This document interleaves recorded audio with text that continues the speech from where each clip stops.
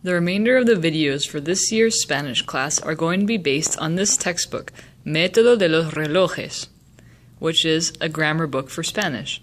It's a very methodical, very logistic explanation of a lot of important grammar points, but it's something that you've never seen before, so for the first few videos, please be patient. The first video that we're going to watch is about types of verbs. According to the book, there are 4 types of verbs. The first type of verbs are called a mí me.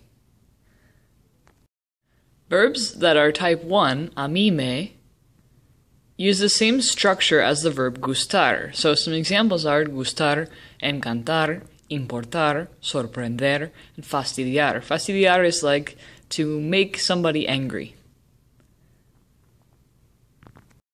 These verbs use the same structure as gustar. So the subject of the sentence is actually the object that the person likes or loves or whatever verb you're using, which means that the verb is conjugated to match the object that the person is talking about. For example, if I said I like dogs, I would say me gustan los perros, because dogs are plural. The second type of verb is ser or estar. And the only 2 verbs that fit in that category are ser and estar. The third type of verb are verbs with direct objects. A lot of verbs fit in this category. This is actually the biggest category of verbs.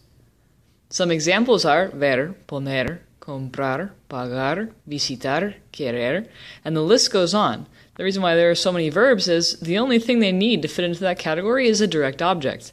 For example, you can't really just say, I buy. Normally, people want to know what you bought, or I pay for. They're going to know what you paid for, too, or I want. The type 3 verbs need to have a direct object after them to make them make sense. Remember that a direct object answers the question, what, in a sentence, like, I see. What do I see? The dog. The dog would be a direct object. Type 3 verbs are also the verbs that you can use with the passive voice. In fact, the book calls passive voice verbos de tipo 3 al revés. Here's an example of a verbo de tipo 3 al revés. Yo compré el pan. I bought the bread. The bread is the direct object because it's answering the question, what did I buy? We can change the position of the direct object and the rest of the sentence by changing it to the passive voice. El pan fue comprado por mí. Type 3 verbs are able to be conjugated in the passive voice. Here's a list of some important type 4 verbs. These are pretty common verbs that you'll hear pretty often. Acabar de, empezar a, enamorarse de, casarse con, ir a, olvidarse de, pensar en y soñar con. These verbs are always accompanied by a preposition, which you can see next to each verb. That's what makes them type 4 verbs. Now I'm going to write some verbs on the board, and we're going to see what type of verb each verb belongs to. Our first verb is ser. Which type of verb is ser?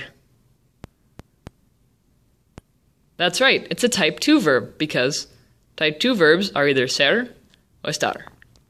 Alright, now for a harder one. Here's the next verb, encantar. What kind of verb is encantar? It's a type 1 verb, a mí me. It has the same structure as gustar. Okay, how about the verb comer? Comer is a type 3 verb because it normally has a direct object. It usually says what you eat. For example, comer un plátano. How about chocarse con? Con is a preposition, so chocarse is a type 4 verb. Let's do one more. The last example is tomar. What kind of verb is tomar?